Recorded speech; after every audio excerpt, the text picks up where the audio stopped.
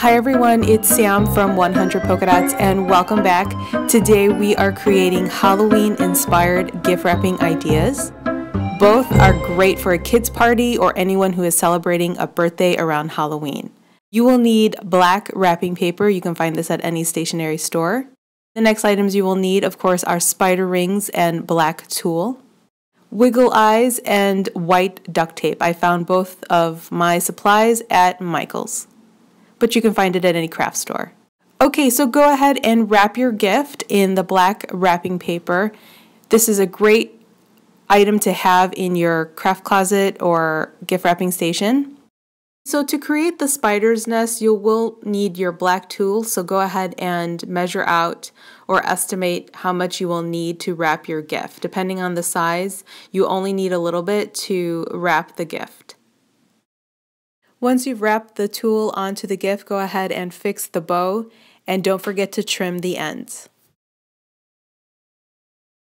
Okay, for this next part, go ahead and grab your spider rings and with your scissors cut the loop, and then it creates a clip. And you can go ahead and clip on as many spiders as you like. You don't need glue or tape for this. Just go ahead and attach the spiders to the tulle. And the finished result is your spider's nest. I really liked how this turned out.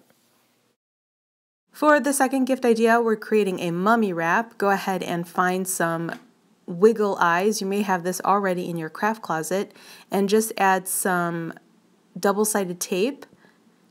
You don't need glue, and kind of figure out where you want to add the eyes and attach the wiggle eyes to the gift. That's the first part.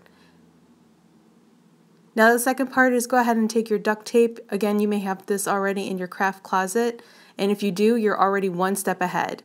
I had so much fun creating this gift. I can't tell you how much. I didn't know when to stop with the tape. I just absolutely love this idea. I started laughing because it was just coming together so nicely. The duct tape, of course, was a challenge to work with, but in the end, I really liked how it turned out. This is great for a kid's party or anyone celebrating a birthday this Halloween. I left the back plain so that way it's easy to unwrap. And you can use the duct tape for other projects around the house.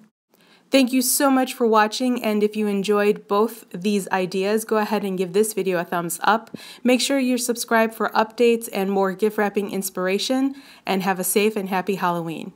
Thank you so much for watching. Take care. Bye-bye.